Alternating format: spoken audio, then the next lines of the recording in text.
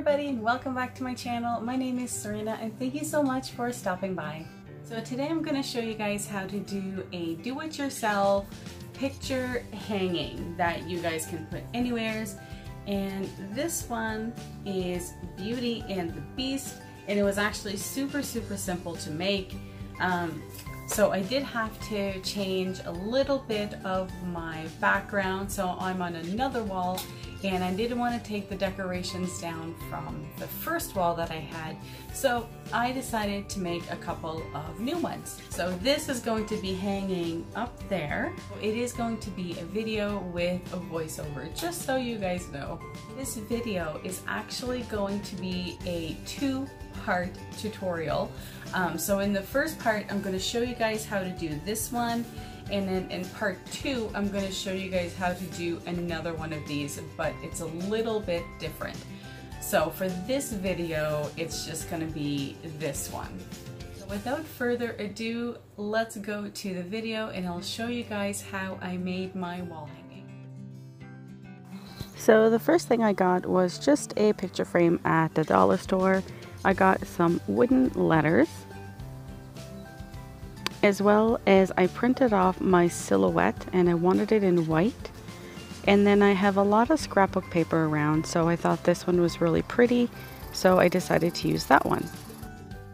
So then I took the frame apart and I wanted to make sure that my scrapbook piece of paper fit inside the frame. So I just measured it, and you can trace it and cut it, but I just decided to cut it.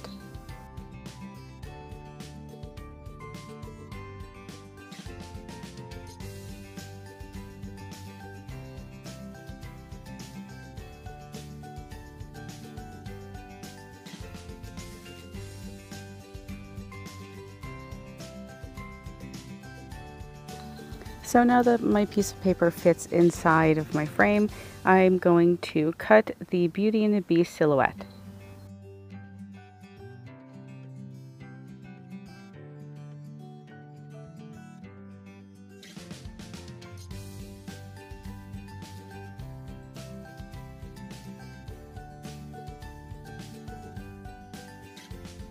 So once that's all done, then I'm just going to figure out where I want to place the Beauty and the Beast. And I kind of put it in different areas, and I finally decided on this one.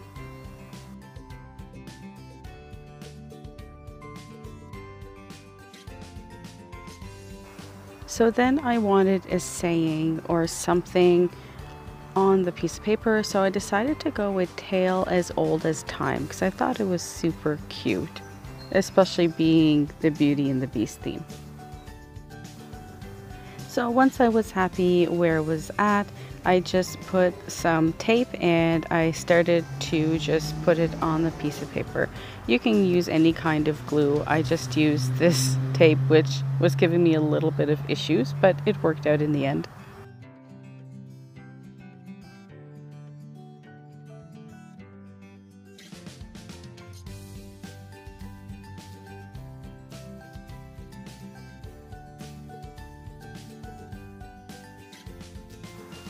So then I wanted to put a little bit of gold paint on my letters.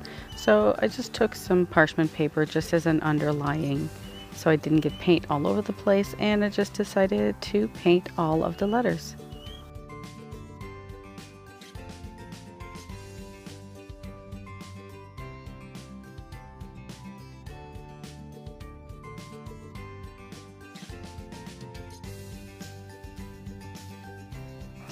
So once they were all painted, I just decided to let them dry for a bit, and then I'm going to put them on my paper.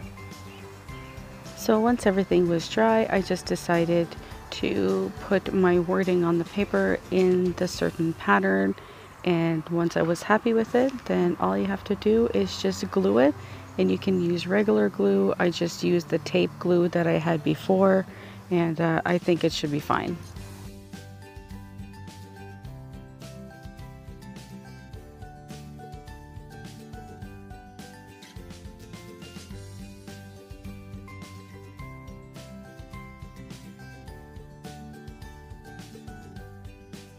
So now that everything is all glued, the only thing left to do is put everything back in its frame.